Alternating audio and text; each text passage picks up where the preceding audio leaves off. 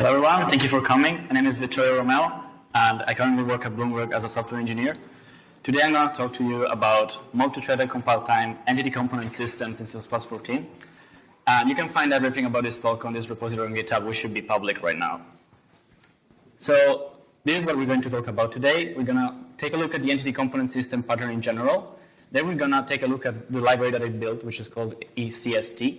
And we're going to take a look at what its design is, its features, limitations, and hopefully it will inspire you to try new techniques in your code. Then we're going to have a look at a new complete usage example of the library. And then we're going to take a look at the architecture and its implementation and some future ideas and considerations. So how many are familiar with this pattern, the entity component system? All right.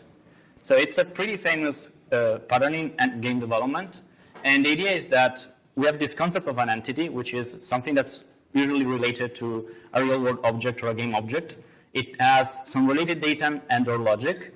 We deal with many entities, but we might want to track specific entity instances. Entities can be created and destroyed. And some examples of entities are, in the case of a game, maybe the player, a bullet, or a car. In the example of a GUI library, it could be a widget, with the window, the text box, or a button, or something like that. So entity systems and the entity component system pattern allow us to manage entities in an efficient and convenient way.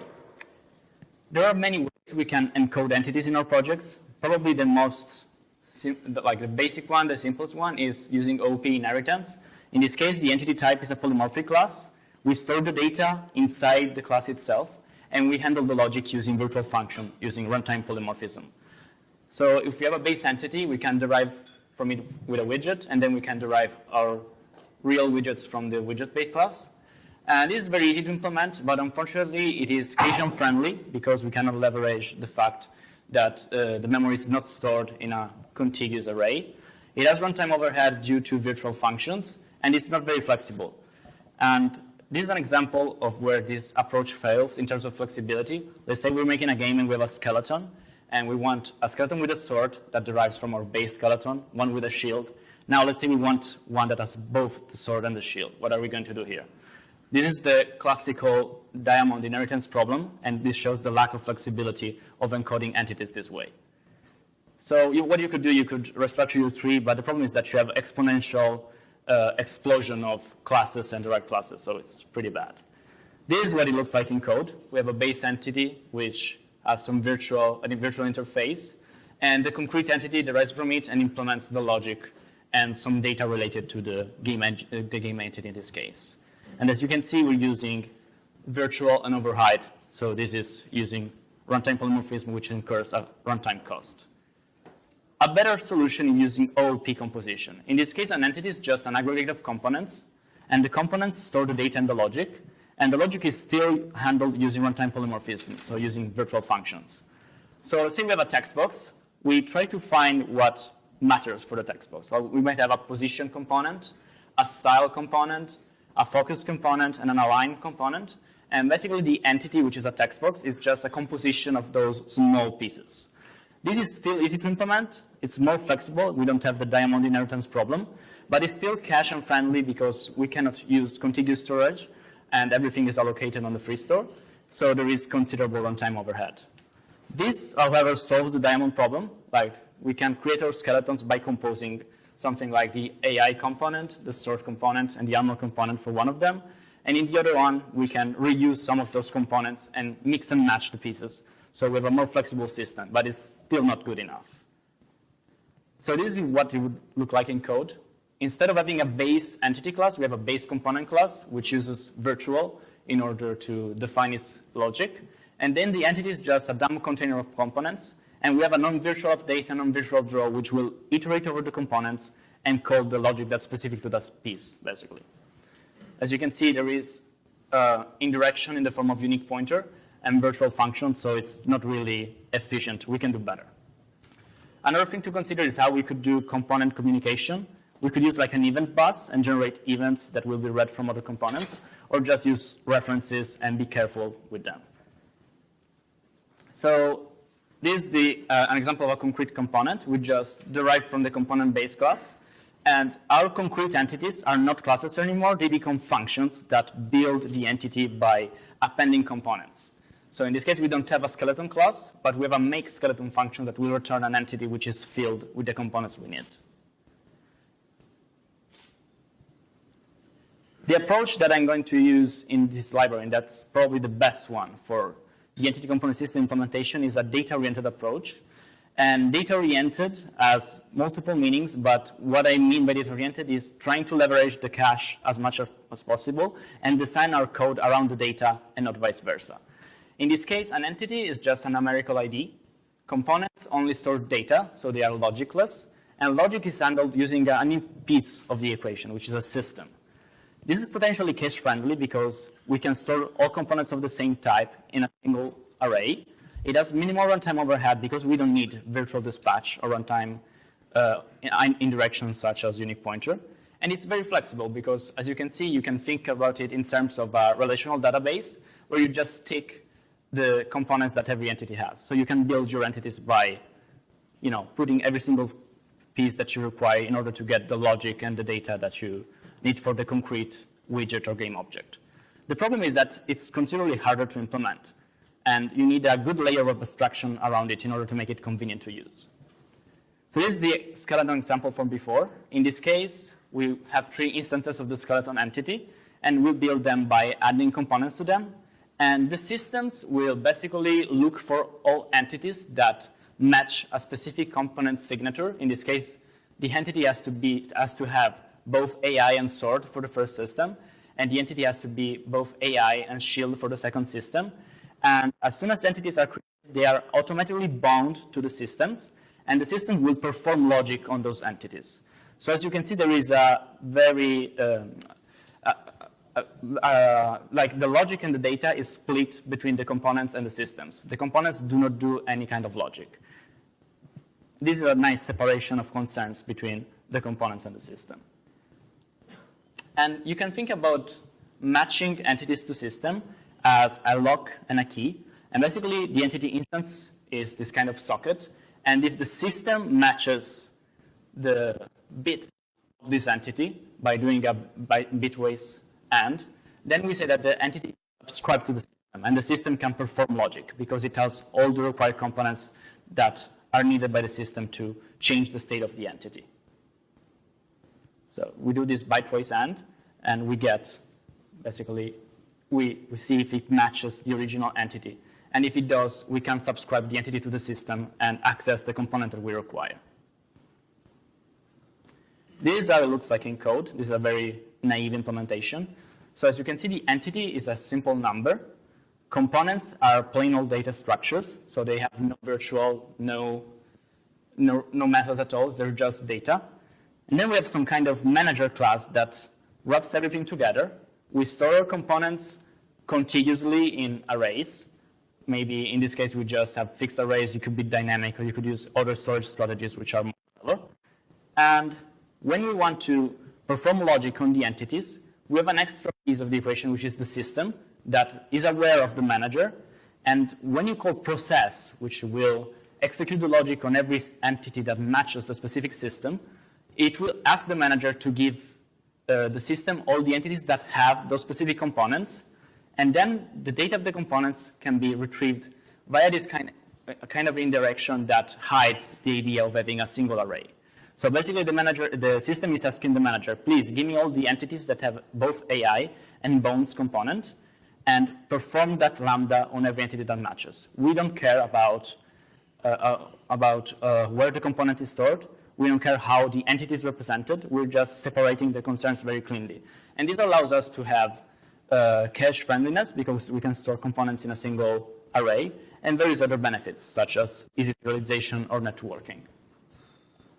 Systems can also have data, state, and produce outputs. So you can already start thinking about concatenating system in a chain of operations where a system produces the output and the other system reads from the previous one. And basically, you go and create your game logic or application logic by combining systems together. One issue with this design is deciding how to store components. If we use an array, like in the code example, it's quite simple to and suitable for most projects.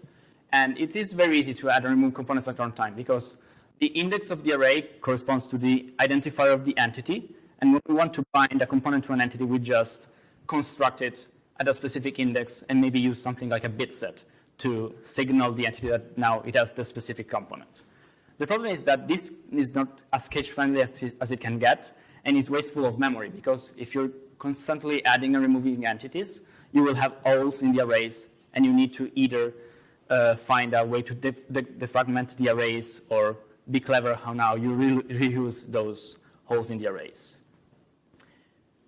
Another idea is to have a mega array, which is a single buffer, where we store components contiguously, and the idea is that a single entity will be constructed in place with all its components in this array. So when you iterate over the entities, you will get all the data of the components in the cache immediately.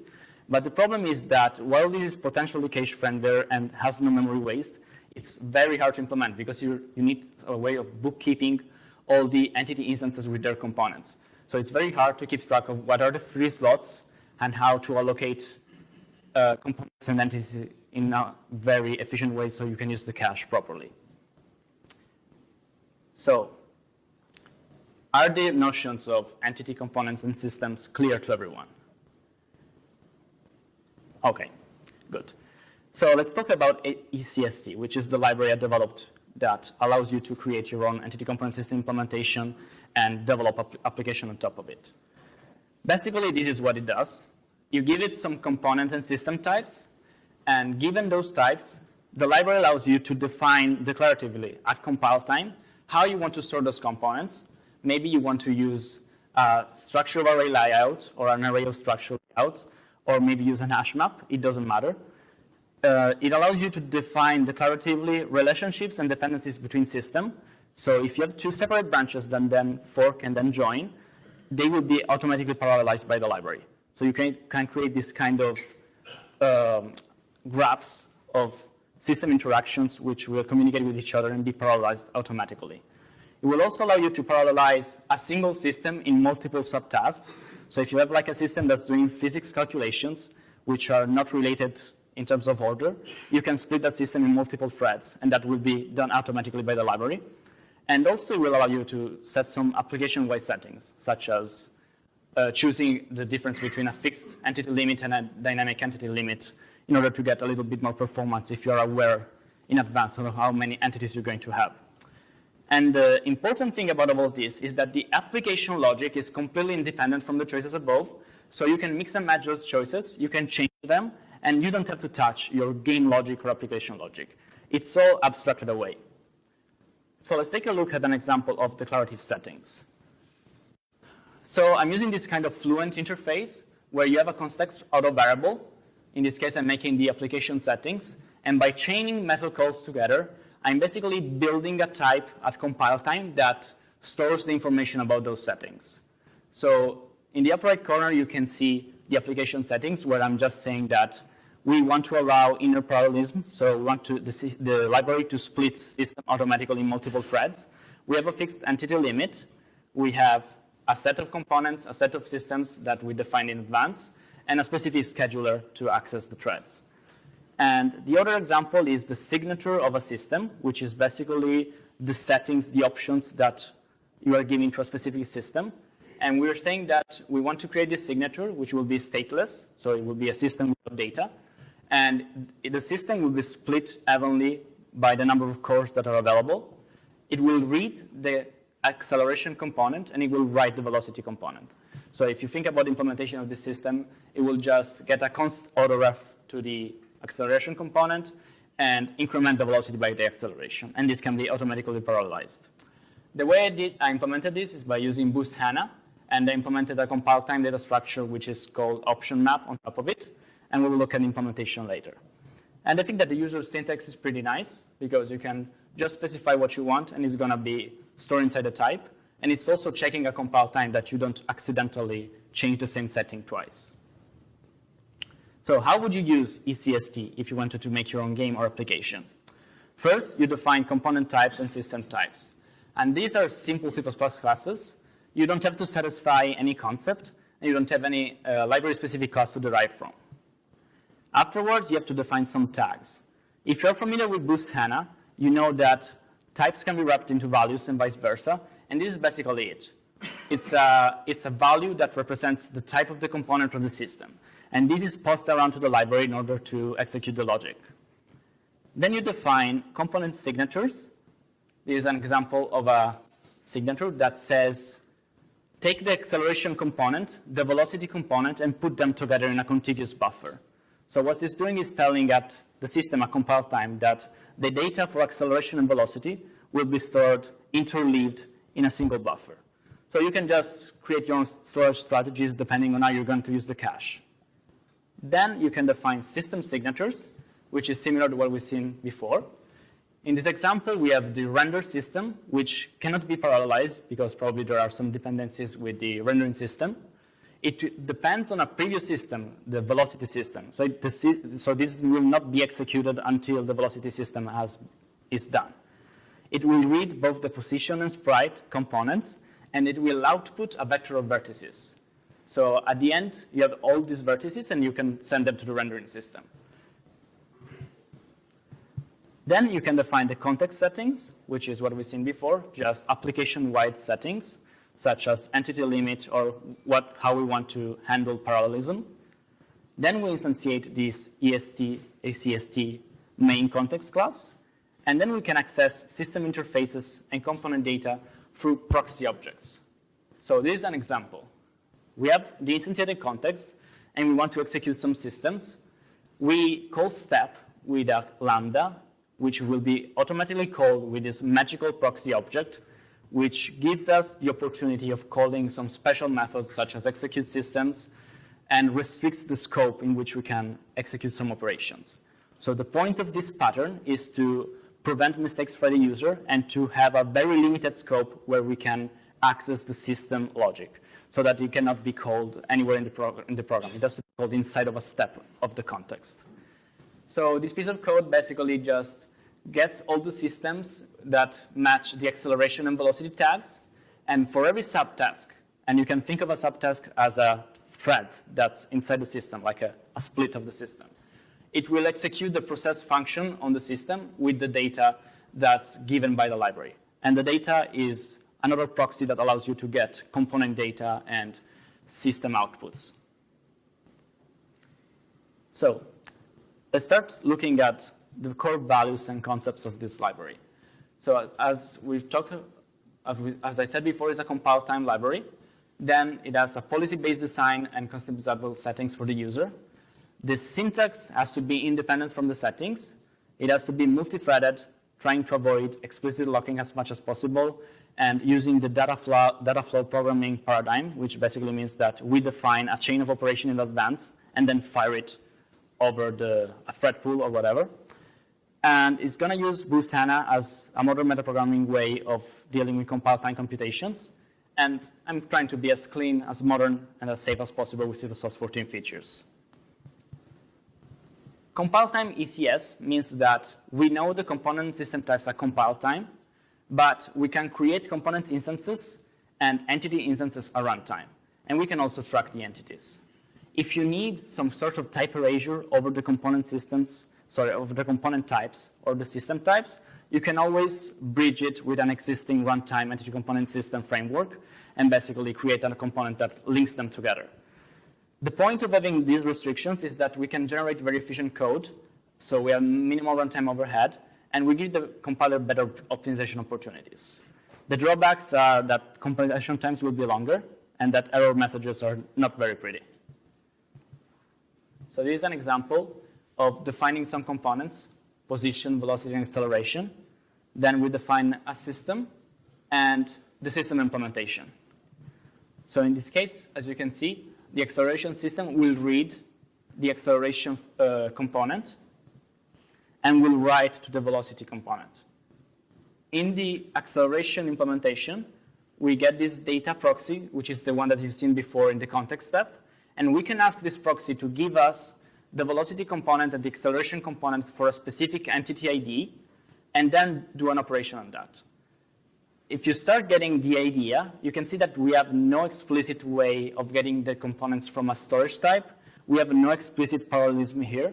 So this function, this action, can be automatically parallelized by the library, and it is independent of where the component data is stored.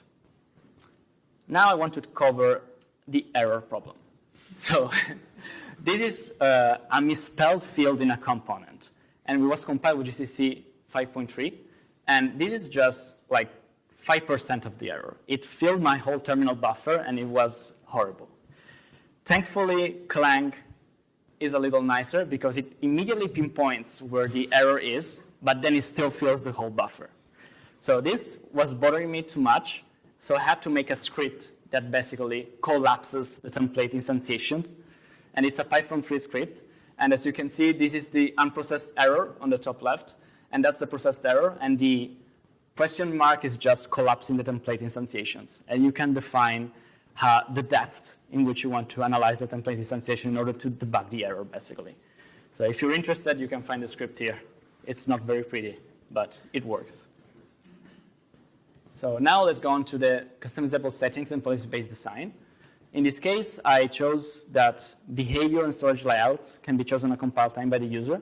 And the users are also allowed to create their own settings quite easily. So they can create their own scheduling algorithms, parallelization strategies, and data structure from the entity component data. And all they have to do is basically just satisfy a simple concept. There is no inheritance required or anything like that. And the focus is on composability, because you can have parallelization strategies that are just adapters, order around strategies, or maybe compose them. If you've seen Andrea Alexandrescu's allocators talk, it's something like that. You can just compose them together. So the syntax is independent from the settings, as I said before. And it is done through higher order functions and lambdas, because this way we can abstract where the data is coming from and just give an interface to the user that doesn't know the real implementation of the component storage layout or the parallelism. It's all independent. On the right, you can see the execution step, where we use this kind of overloading. We pass some lambdas, and the library will automatically match the instance of the acceleration system, velocity system, and rendering system to the lambda that can be called with it. So there is no hard coding. The process method is not something that's special. You can have any kind of method in this system.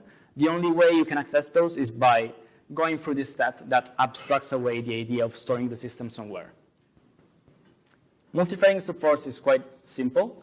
Basically, we have a directory acyclic graph that gets implicitly generates a compile time by the library. And we start executing the root of the graph. As soon as it's done, we can parallelize the children. And every node itself can be parallelized in multiple subtasks if the user allows it to. And as soon as the subtask is done, then the node will be marked as done, and we can continue execution. So you don't have to create any threads, spawn any async computation. This will be done by the library for you, depending on the dependencies that you defined declaratively at compile time. The idea of modern metaprogramming and the core principle of Boost HANA is type value encoding. This means that types can be wrapped into values and vice versa. And this allows us to write very concise interfaces that can evaluate stuff at compile time in a very, very nice syntax. And as an example, this is a parallelism policy that can be used on a specific system. And it says that if we are below 10,000 entities, then don't parallelize. Otherwise, split evenly by the number of cores. This is basically it. You could compose this in other ways. Maybe you could have a strategy for another range of entities. So it's pretty nice, and it's done at compile time. There is an example of type value encoding because we're wrapping the number into angled brackets to make it a compile time aware number. So we can retrieve that value at compile time and use it for computations. And the whole thing, as you can see, is const expr. So it's basically building up a type which contains that information. And you can pass around the parallelism policy value at compile time, and it will not lose information about the settings that you've chosen. This is another example. In this case, this is like from the implementation of the library. And I have a list of system signatures, which are basically the settings, and a list of system tags. And I want to transform the tags to the IDs. So what do? I can use Boost HANA transform in a constructor function by using a lambda. So what I'm doing is I'm passing these compile time values by value as if they were runtime instances. And I'm using a lambda in a compile time computation. So this is very natural syntax. It looks like just a runtime computation, but it's all done at compile time. So this is a very, very natural and intuitive way of dealing with things that would have required 40 angle brackets before. So before we move on, I want to show you a full code example of something that has been implemented using the library, so you get an idea of how it actually looks. So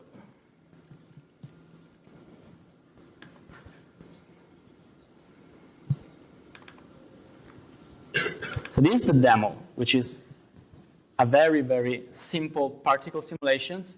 You're looking at 50,000 particles that collide with each other and are constantly added and removed, and it runs at about 50 FPS on this machine, which is quite old. But if you disable parallelism, if you disable the optimization that the library does for you, it runs very slowly. So there is a very, very big benefit from automatically parallelizing the computations. And I'll show you the code and we'll walk through it so you can understand how simple and intuitive it is to use. So I hope that's readable. Is that okay?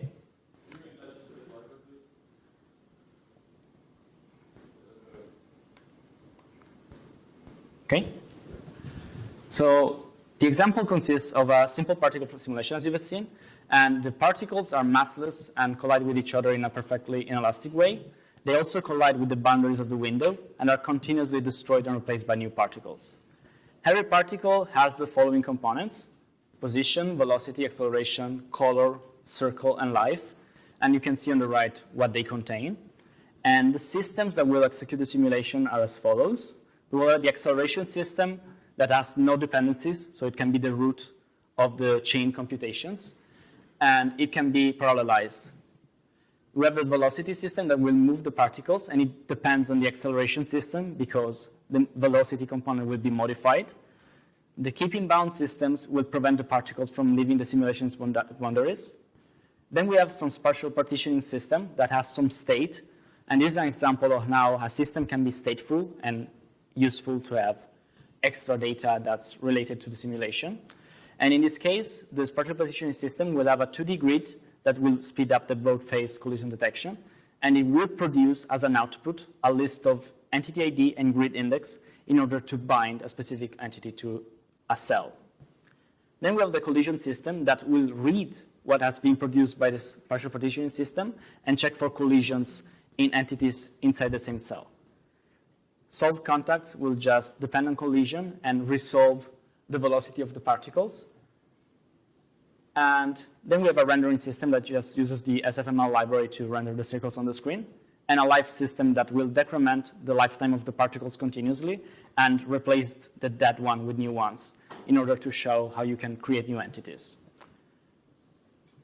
So we begin by defining the boundaries of the simulation and some helper structs. This is for a contact, and basically we will tell you that entity E0, anyone collided with a specific distance between them. Then we have this data here that's used for the spatial partitioning system, and it says that the entity E belongs to the cell at coordinates X and Y. And then we can start defining the components. It's a little too, okay. So as you can see, this is just the component definitions. They are plain old data structures. There is nothing special here. Position is just a vector of two floats, velocity and acceleration as well. The color is just an SFML color, which is a bunch of byte values. And the circle and light components just are floats. So it's nothing special. What we need to do next is define some tags that we can pass around as values so that we can execute compile time computations. And the tags simply wrap the type of the components and the systems in a value that can be passed around. And one benefit for the syntax is that if we want to use the type to call a method on the data proxy, for example, we would have to disambiguate with the template keyword, because in a template context, the compiler has trouble understanding whether or not you're trying to call operator less than or actually specifying a type for a template. But with tags, there is no ambiguity, so we can just pass it as a value, and it will be evaluated at compile time to get the type wrapped into the tag, and it will do the same thing, basically. And this is an example of what I call type value encoding. In this case, I use a macro to define the tags, but it simply expands to something like this. We define the tag with the same name as the component, and we wrap it inside this special tag component v concepts auto template variable, and then we can use it as a value in our computations. And we do the same for the systems. So after we define all tags, the component tags will belong to the CT namespace, which stands for component tag, and the system tags to the ST namespace. Now we can define the logic of our systems. Systems, as I said, are simple classes as well, and they don't have anything special. So what you do is define your class here and provide any kind of state and methods that you want. If you want to access component data and other systems, you have to provide a method that will accept a data proxy. Since the type of the data proxy depends on the settings that the user specified, this has to be a template parameter. So in this case, I decided to provide a process method that takes a delta time, use it for the computations, and a data proxy that will allow me to get the data from the library. And I can query the data proxy for all entities that match the current system. And for all those entities, I can just retrieve the velocity component, the acceleration component, and increment the velocity by the acceleration multiplied by the delta time. Again, as you can see, there is no specific multi-threading instructions here, no way, I'm not specifying how I want to get that data. This is very generic and can be parallelized by the library.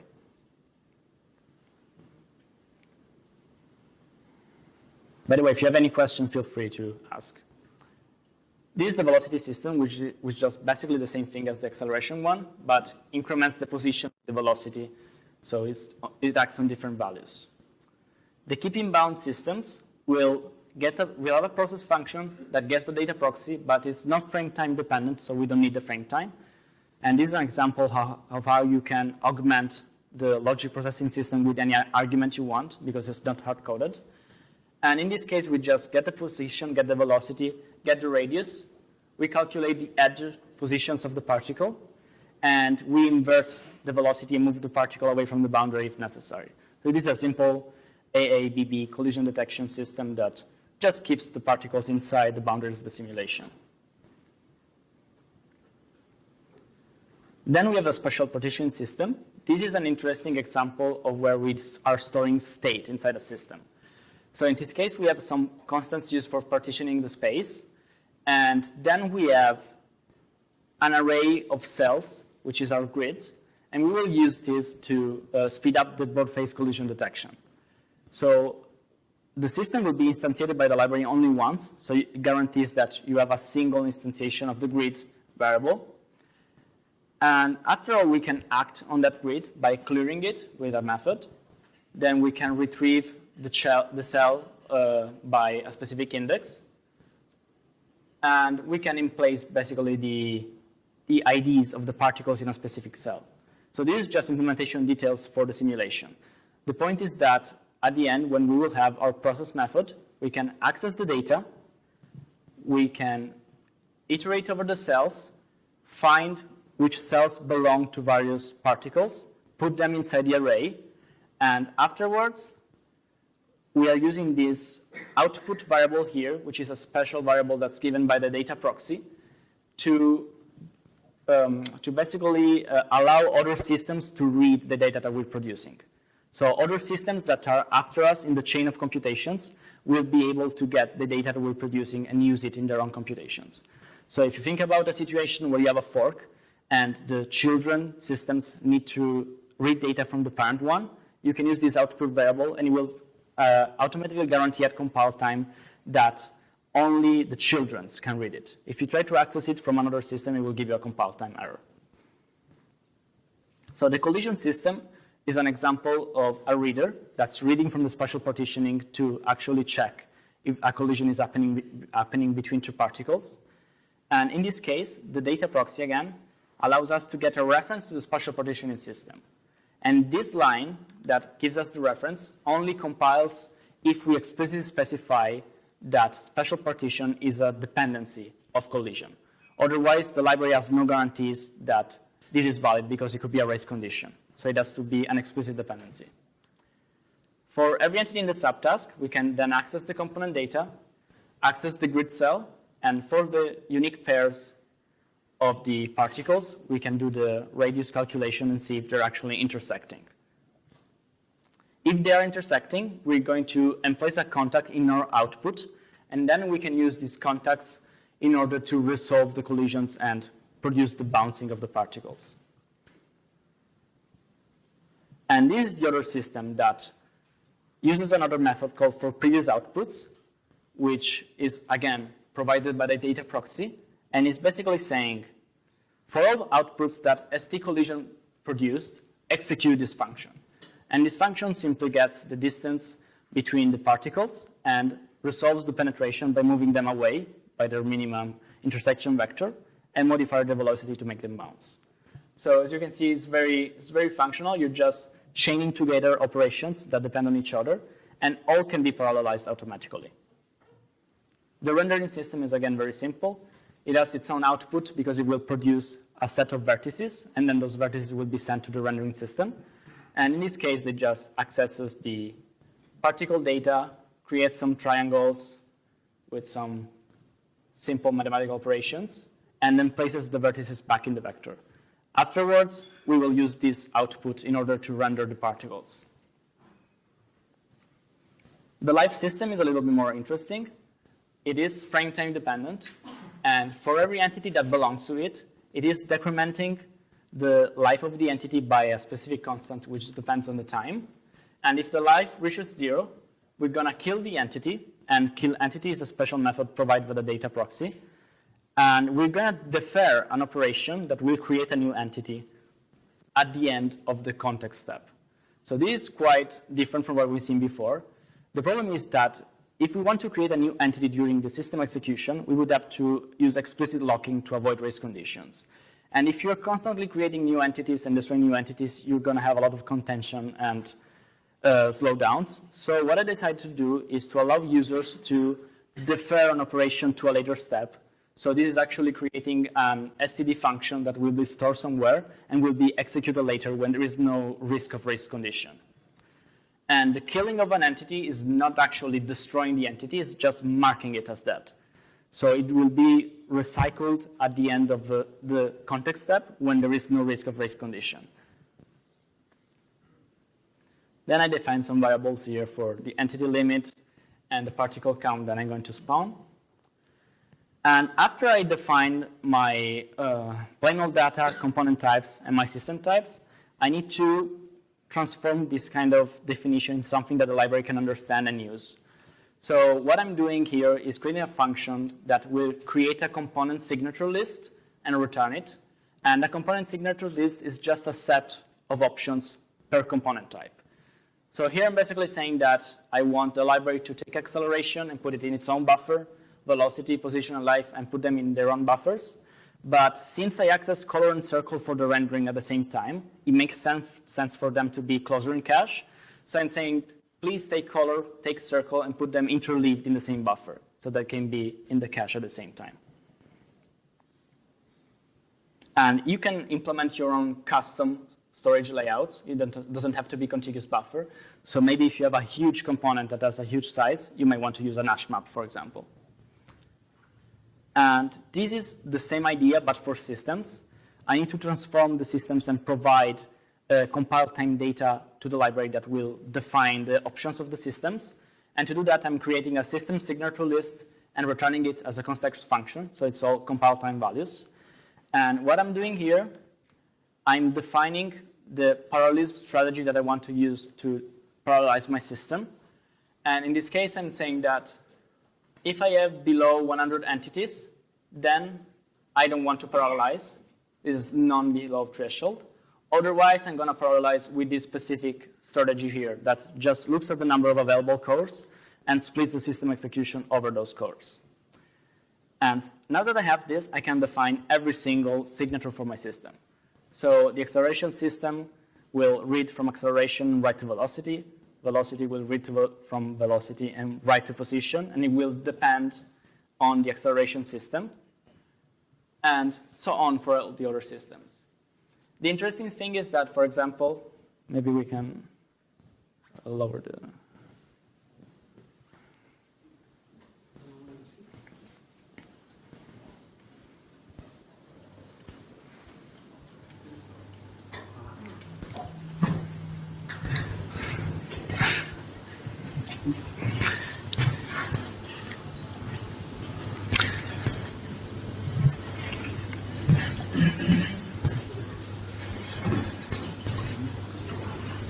Okay, the interesting thing about the special partitioning system is that it produces an output, so we need to tell the library what's the type of the output. And we're doing this because if we split the system in multiple subtasks, so maybe we have the system running in 4 threads in parallel, we don't want to have a single output variable. Otherwise, we would have to use a lock to fill it. So every subtask has its own output, and then they get accumulated at the end. So you can access them as if it was a single output variable, but you don't have any slowdown caused by explicitly locking in order to fill the output variable. And then we continue with dependencies. And what we are doing basically is just defining our graph. This list of system options will be taken by the library and will be implicitly used as a directed acyclic graph. After that, we have some methods to create particles and more implementation details. What I want to show you is the update context function that will be called each frame. And what it does is calls the step function on the context. And this step function this step function gives us another type of proxy, which allows us to execute systems. And the good thing is that if we don't have this proxy, we will never be able to call execute systems. So we are restricting the scope of this important operation because it could lead to race conditions. And we defined a bunch of tags here. The FT tags is a list of tags that are frame time dependent, and it contains acceleration, velocity, and life. And the non-FT tags are non-frame time dependence, and that's the collision stuff, basically. And we're saying, please execute all systems that belong to the FT tags by calling process and passing the delta time and the data proxy. Please execute all the systems that do not rely on frame time and just call process without passing any other argument. So this is a customization point where the user of the library can decide how to call its system and what arguments to pass in order to do any kind of stuff that it wants to. There is nothing hard-coded here. Another thing you can do is have a more fine-grained execution, because as you can see here, we're just saying execute this function for every subtask, but we might want to execute a function before we fork and a function after we fork in order to maybe deal with outputs and aggregate data produced by the subtasks. So this detailed instance function gives us another proxy, which is called the executor proxy, that we can query to access the subtasks. But before we do that, we can deal with the spatial partitioning system and clear all the cells. And after we do that, we can get all the outputs. And for every output in the spatial partitioning system, we can add it to a specific vector that then will be read by another system. So this is a way of injecting functionality before and after the fork with the automatic parallelization for a system. So after the execution, we can query again the step proxy to get all the system outputs of the render color circle that were basically a vector of vertices, if you remember. And then we can ask this render taglet that's provided by the SFML library to render those vertices as triangle by using some default render stuff. So if you look at the big picture, what we basically did is that we defined a chain of operations. We didn't define how we want them to be executed. We didn't define how we want the data to be actually stored. So it's very declarative, and this will be executed by the library in parallel where possible.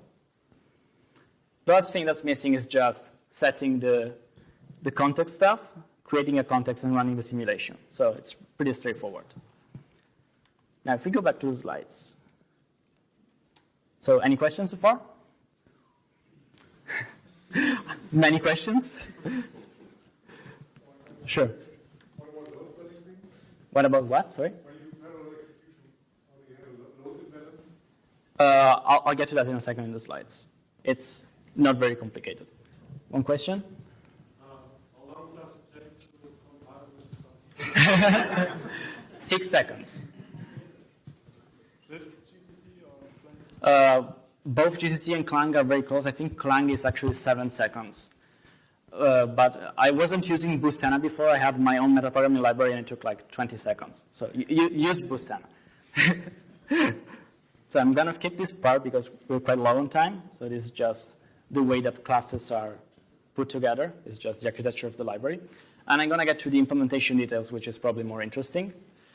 So I'm going to cover the execution flow and critical operations, and I'll get to that in a second. The challenges that I faced during implementation, how systems are processed, what proxies are, and some example from metaprogramming module. So this is the flow of the execution of a program that uses the library. We have a begin step where we can inject some user code and have some critical operations.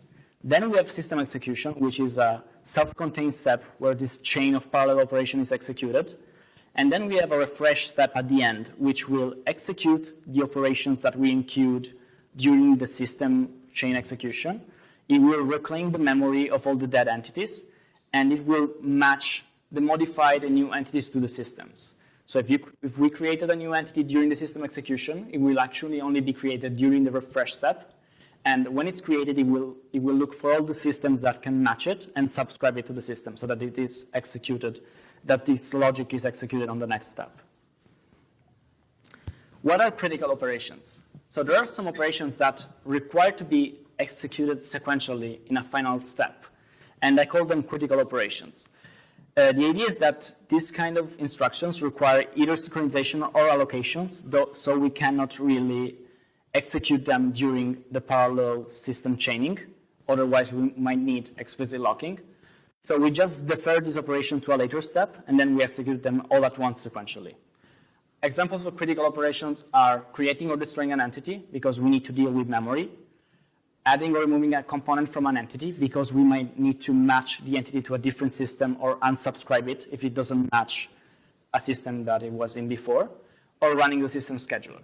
Non-critical operations are analyzing the output of a system data, because this is checked at compile time. We know that since it was one of our dependencies, it is done now, so we can access its output. So there's no need for synchronization.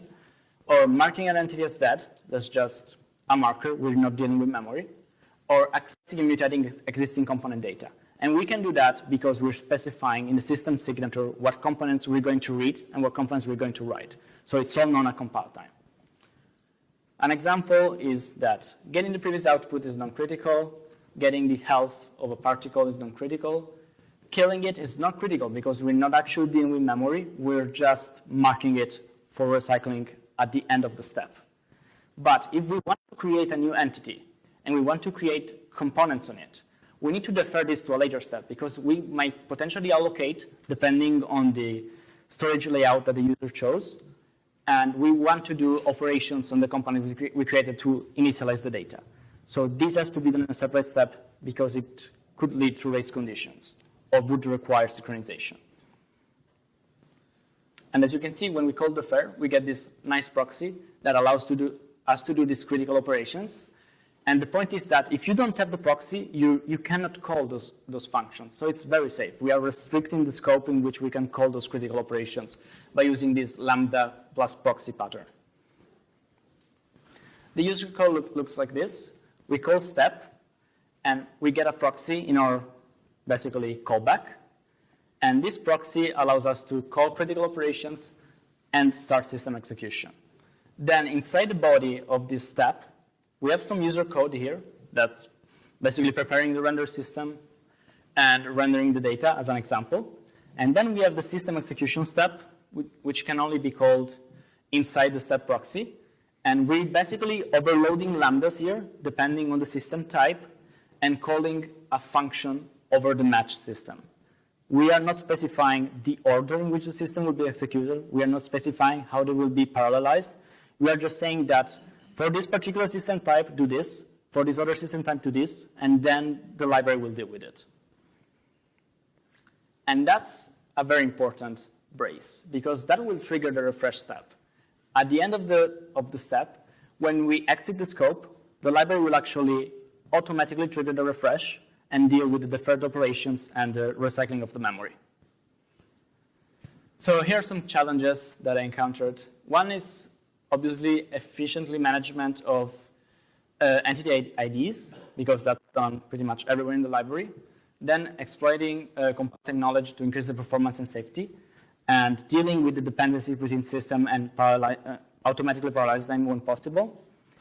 Processing subsets of entities of the same system in multiple threads, dealing with additional removal, and all of this while providing a clean, relatively clean and safe interface to the user. So the data structure that I use for the entity IDs is called sparse integer set. And it's a very useful data structure when you have to deal with IDs, because it allows you to test the existence of an ID, insert an ID, or remove an ID in big O of 1. And it allows big O of k iteration, where k is the number of integers currently in the set. So you're not iterating over the IDs that are not part of the set. And this is what it looks like. It's basically composed of two arrays or vectors. We have a sparse array and a dense array. The dense array allows us to efficiently iterate because it has no notion of order of IDs, while the sparse array basically links the ID that you're looking for to a specific location in the dense array. And if you access it by index, you can get whether or not the is present in the set in O of 1. So it's a very nice data structure for what we're trying to do. There are probably alternatives. Matthew Bentley had a talk on a special column in data structure at CPPCon and this year, and I really want you to look at that because it's a very interesting talk, and maybe something like that could be applied in order to get better performance when iterating over entity IDs. You may be thinking, why not use a bit set, an STD bit set? The problem is that STD bit set doesn't allow us to iterate quickly because we always have to check if the bit is set or not. We don't have a list of bits that are currently set. So data structure static dispatching, you've seen this is the user syntax, where we can basically change options of file time. And it is implemented using this option maps concept that I implemented on top of Boostana map. And they basically map a compile time key to a compile time value and a compile time Boolean. And the Boolean is there to prevent the user from accidentally setting the same option twice. And how do you use them? First, you create a namespace of keys, which are just compile time values with unique types. In this case, I'm just using numbers that are incrementing numbers. So as you can see, every key has a unique type. And after that, you implement a class for the set of options that you want the user to be able to change.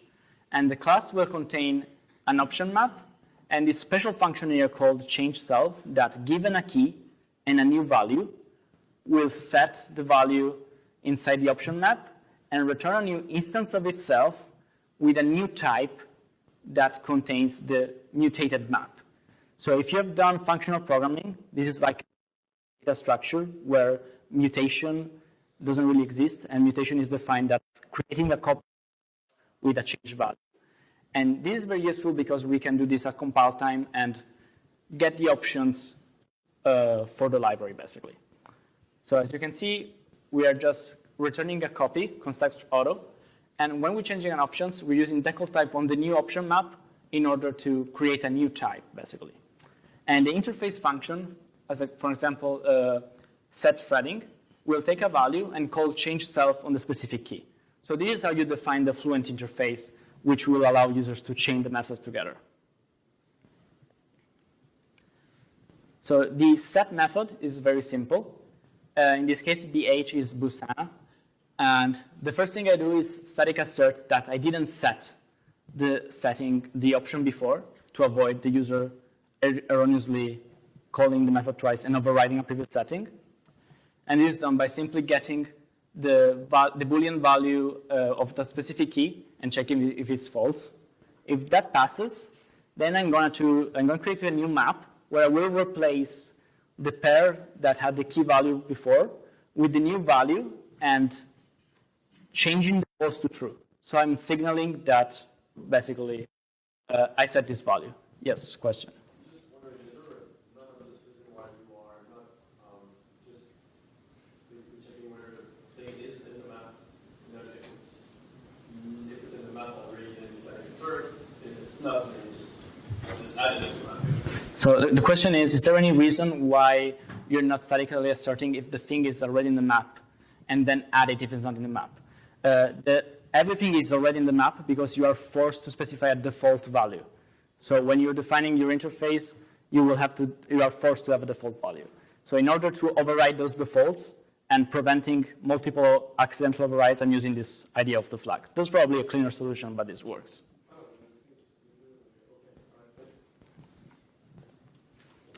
So to branch a compile time, I'm using this static if thingy that I will talk about in my second talk today.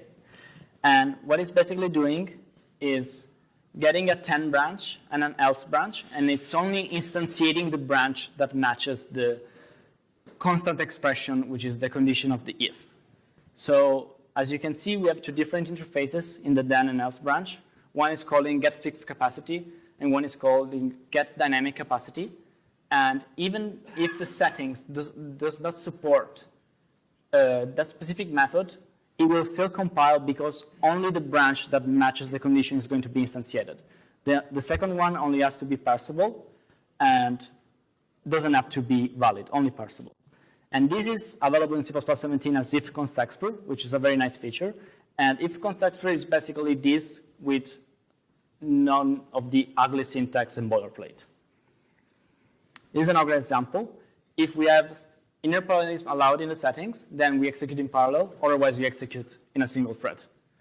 It's very easy to read. The alternative would be having a template specialization for every setting, but I find this is more local and easier to reason about. This is an example of dependencies.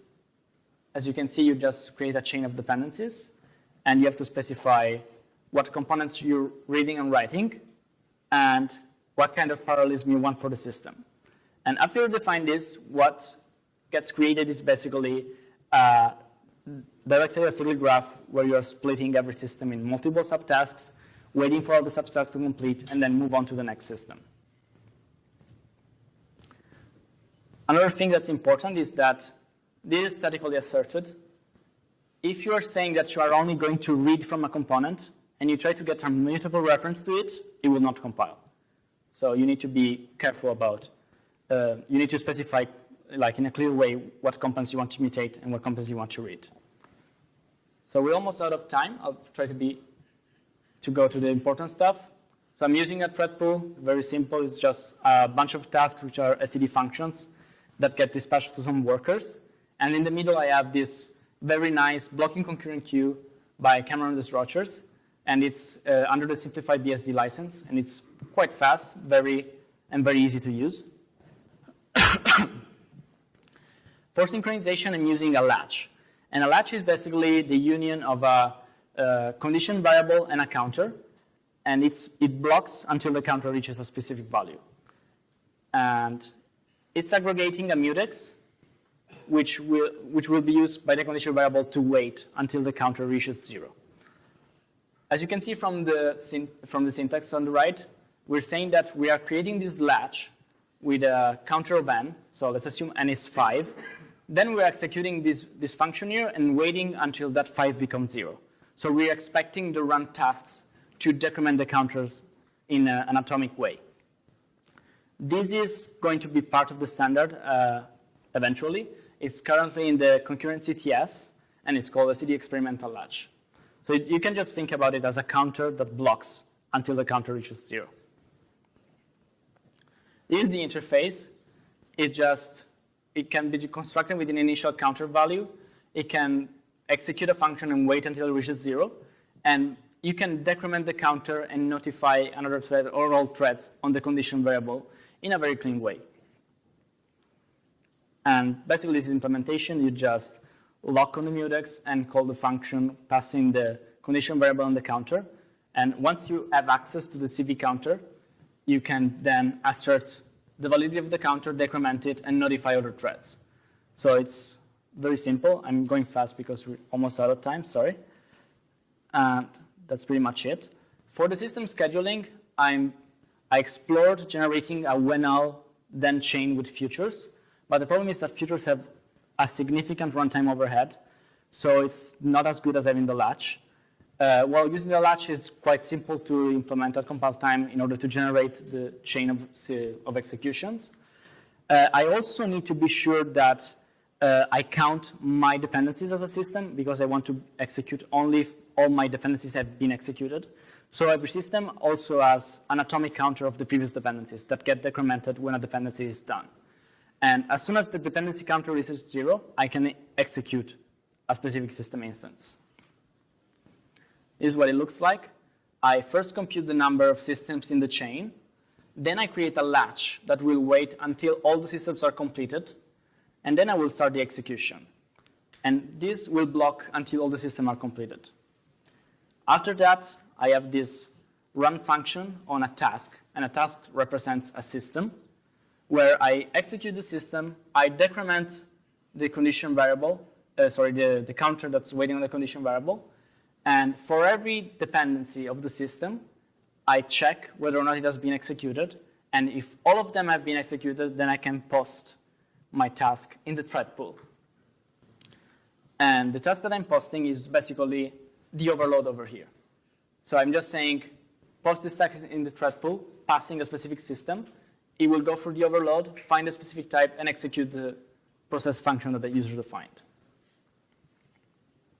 Inner parallelism is even simpler because you just need a latch and wait until all the inner subtasks are completed. And in order to make it possible, I have this idea of a parallel executor, which is a strategy on how you want to split the system in multiple subtasks. And you can compose it using compile time branching or other ideas. This is an example of an executor. There's a lot of boilerplate, but I hope you get the gist of it. So basically, we're getting the split count, which is the number of subtasks we want to split a single system into. Then we're calculating how many entities we will process per split. Then we will prepare and wait on n subtasks. And what this does is just creates a latch with the value n and executes the function that we're passing, which will execute every single subtask. And what happens is basically for every subtask, we have a thread in the thread pool. We run the subtask on a specific range of entities in the thread pool threads. And when the computation is done, the counter will be decremented, and eventually we'll stop blocking on the latch, and we can continue the system execution. In order to slice the systems, we need to get sub-ranges of entities. And what I'm doing here is just returning a lambda that's binding the slice executor to a begin and end index so that I basically restrict the computation on a sub-range of entities. And I'm doing this for every subtask that's generated by a system. Then after that, this is the function that will be called inside the parallel executor, which will give us a range of entities. And that's the data proxy. So the data proxy that you've seen in all the examples is just a range of entities that we can iterate upon using a nicer syntax. And after that, we're going to call execute subtask and decrement counter. We will call the function.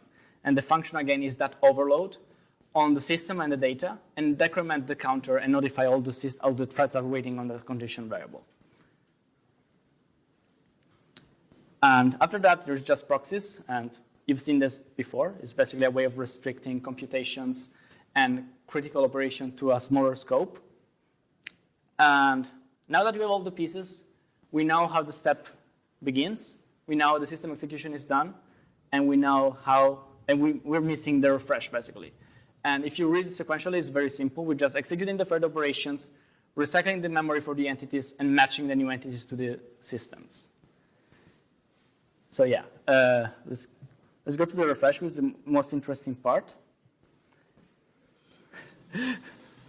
So the refer step is executed automatically when the context step ends, as you remember when we exit the scope.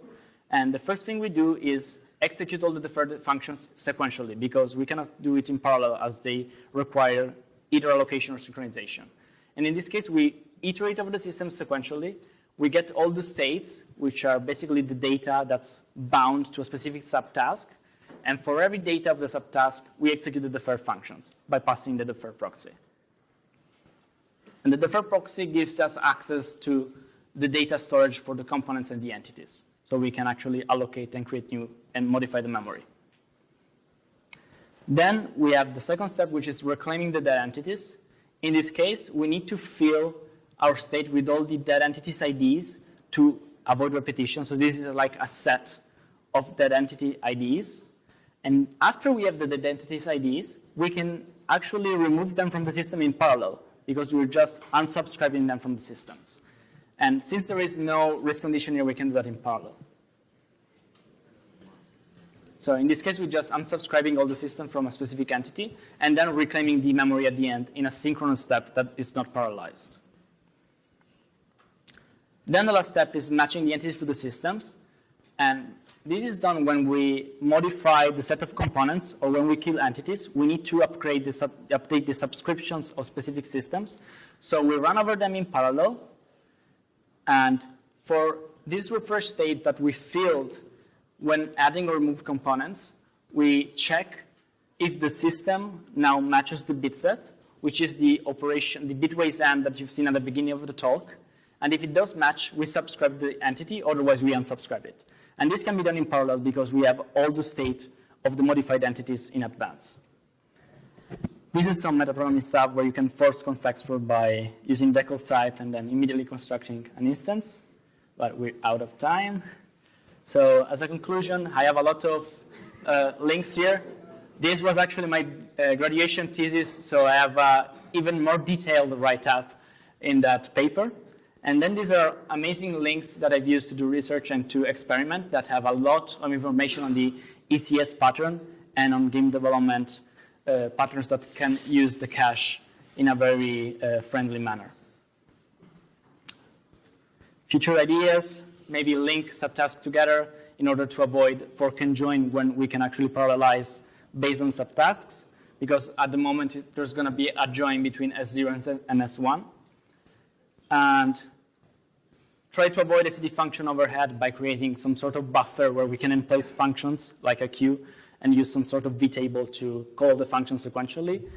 And maybe generalize the idea of options map and fluent settings to a library that can be used from other people to create nice fluent setting interface definitions. That's it. Thank you for attending.